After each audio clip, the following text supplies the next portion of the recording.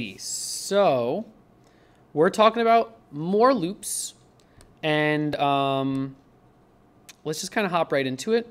We're talking about more for loops specifically, and we saw in the previous video kind of a first look through how for loops work, and now we're going to use them again with a little more detail going on. So what I've got right over here is my good old cat from some previous stuff, where, let's see, I guess I should say, like, this is the head. These are the ears, I think. This is what, left ear and right ear. You can see right over there. And nothing's happening except for when I click on mouse press, then I will draw a cat head at the mouse X and mouse Y coordinate. And I pass it an X and a Y, and it uses the X and the Y, maybe editing X minus 20, X plus 20, Y minus 15, or Y minus 25 to put everything in the right spot. And whenever I click, boop, boop, we make a cat head at the location of our mouse. This is nothing new. This is old news. What I want to do is every time I click, I want to make 3 cat heads at my mouse, or like around my mouse. Now, you could say, all right, well, on mouse press, I'll draw the cat head, and then I'll draw the cat head again at mouse X, and I guess I'll just do plus, let's see, my radius here for the head of this cat is 30. So from the center out to the edge would be 30. I want another 30 so they're not intersecting. So if I do plus 60 and then mouse Y, now every time I click, this will create 2 cats. One at my mouse, one 60 to the right, right? This is, look, 59, 60 to the right, 119. Great. And if I wanted to make a third cat head, well, I could just do this again, right?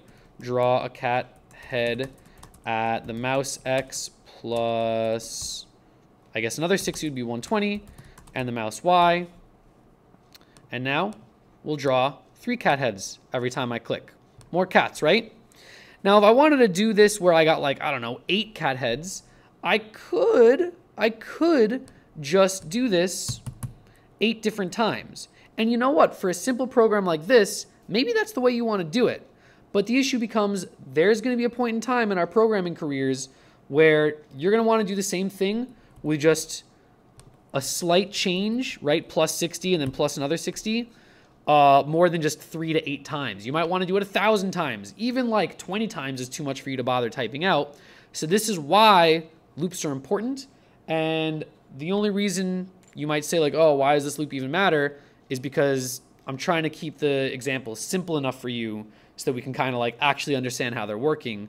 Once you understand loops really well, then you can start using them for all sorts of complicated stuff. So let's say, all right, I don't want to bother writing these 3 lines, or I don't even want to bother writing 6 lines to draw the 3 cat heads. Here's where you can use our newly learned for loop to get it done.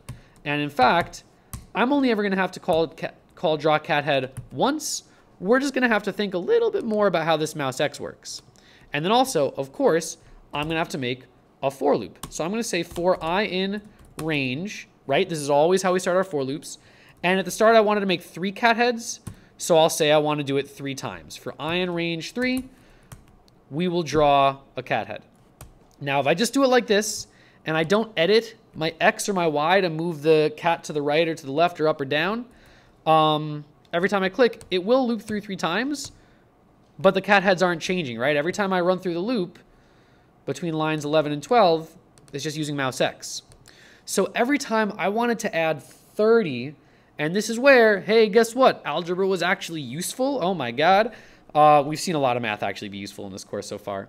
This is where I need to think, all right, every time I wanted to add 30, well, so I could say, all right, I'm going to do the mouse X plus 30, and I'm actually going to multiply that 30 times I, because I know that I, when I do it in a range of 3, is I'm going to start I at 0. So mouse X plus 30 times I, well, 30 times 0, it'll just be my mouse X the first time through. The second time through, ooh, sorry, it should be, we were going by 60s. The second time through, it'll be I is equal to 1. So then it'll be mouse X plus 60 times 1. Well, guess what? That's mouse X plus 60. And the third time through, it'll be mouse X plus 60 times 2, which is that 120 that we saw before. And if I run it now, just those 2 lines of code will make my 3 cats. And a really nice thing about this is before, right, I had to draw a cat head every single time I wanted to do new draw cat head. Now that we have the power of loops, we can do that just with these 2 lines of code. And you're like, okay, you only saved, 1 line. I could have done draw cat head twice. But let's say something requires me to draw the cat head 8 times. Well, guess what? I just changed my range from 3 to 8. And if my loop is, looking good, it's going to make all the cat heads. It's going to make 8 whole cat heads for me automatically. They don't even fit on the screen. So now I got 2 lines of code doing what would have otherwise taken me 8 lines of code before. And now if I got something smaller than these cat heads and they're not coming off the screen after 8, and I want to make 100 of them, I'd rather use a for loop. I don't know about you. I would rather use a for loop and understand how that works to get that job done, get it done in 2 lines as opposed to the 100 lines you'd have to do otherwise. Not to mention, if you want to change something, like maybe I'm okay with these cats overlapping a little bit. Now before, I would have had to change it, oh crap, I'm not going by 60s, I'm going by 50s. Well, I would have had to change all the 60, 120, 180, blah, blah, blah, by 5 for every single one of them. Now, if I just want to go by 50s, I'll just change that multiplier to 50, and now the cat heads, they're going to overlap a little bit. They're getting a little cozy here, So I hope that was valuable. Notice, right, we didn't do multiple lines here. Maybe I could do that just to end this off. Notice, though, that we did, inside of my for loop, call another function higher up in the program. Your for loops can also have multiple lines in it. So I could potentially create a label at that prints out the value I, and I'm going to put it at this same coordinate over here, mouse x, at mouse x plus 50 times I, and then I'll do mouse y minus, let's say, 40, just so that I'm going a little bit above where I clicked it. And this should over here now draw the cat head, and then just draw a label for the number of cat above that cat's head. So let's see if it works. Boop. And look at that. We've got cat 0, cat 1, cat 2, cat 3, cat 4, cat 5. You can do multiple different things. They don't even all need to, well, yeah, you can do multiple things inside your for loop. It works just like an if statement, right? Anything above the for loop, unindented, well, not indented into the for loop, that is outside of the for loop. It only happens once before it.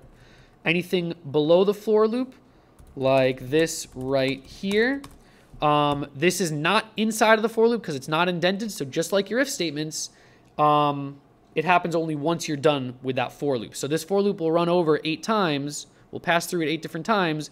And then we finally get to line 16. Yeah, that's it. Another little example of for loops. And I think I want to come up with a challenge that has to use for loops now, just to, see some practical use for it. So hopefully that was valuable. Hopefully it was helpful.